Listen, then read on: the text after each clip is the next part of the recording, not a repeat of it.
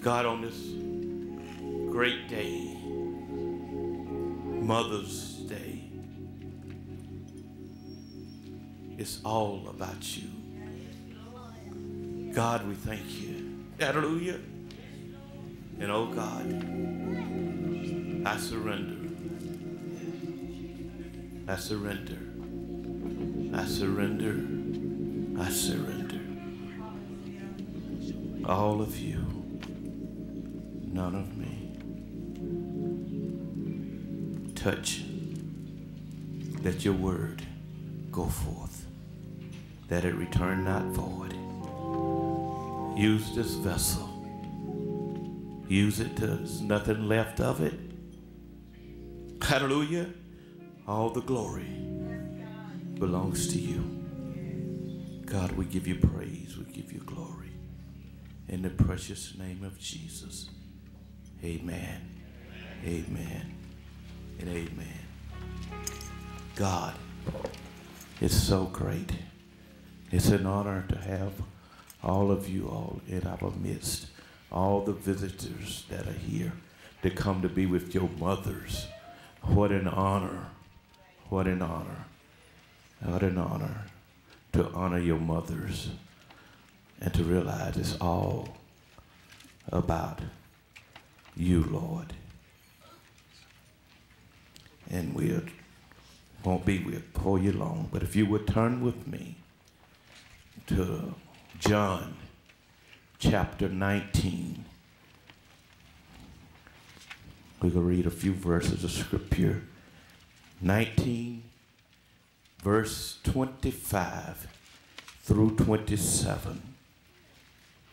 John 19, verse 25 through 27.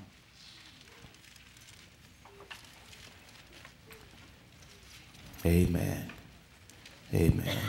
If you can and if you will, stand for the reading of his word. It's our custom in our sanctuary. God is so great.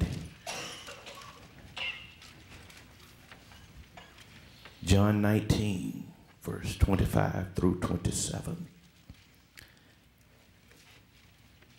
Now there stood by the cross of Jesus his mother and his mother's sister, Mary, the wife of Cleopas, and Mary Magdalene.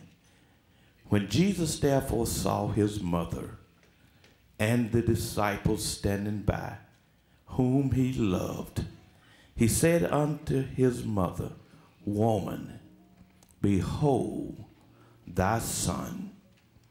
Then said he to the disciples, Behold thy mother. And from that hour that disciple took her unto his own home. Behold thy mother. Behold thy mother. God, first of all, we thank and we praise God for his goodness. And first, mothers should be saluted in their steadfast love. And we come and we salute you today in the love of the mothers.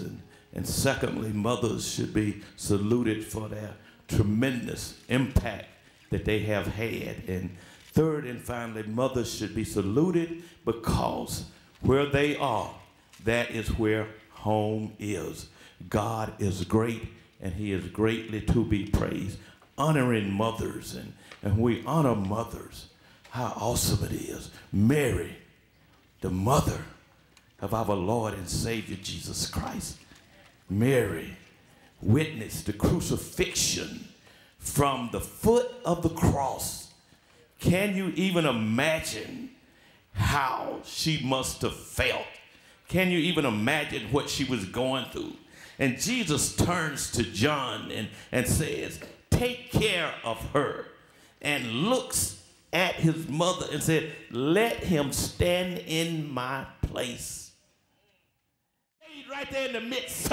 She stayed there. She had a plea before the king that they would remove her son from his face. But she stayed there. And one day, the decree finally came through. And they picked up her son. The bones is bleached white. And there's nothing left but the bones. But when they picked him up, the mother was still there. She said, I'm not leaving. I'm not forsaking my son.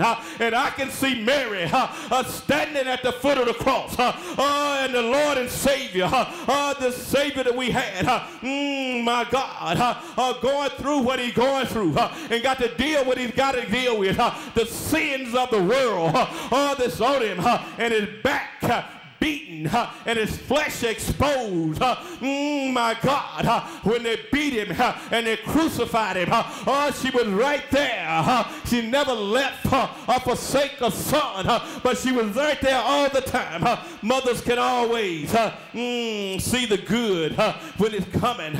She always see the good when it's just around the corner. They keep on encouraging. They keep on encouraging us. But when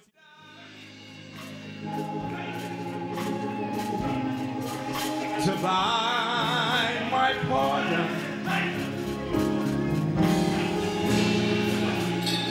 an empty grave is there to prove my Savior lives.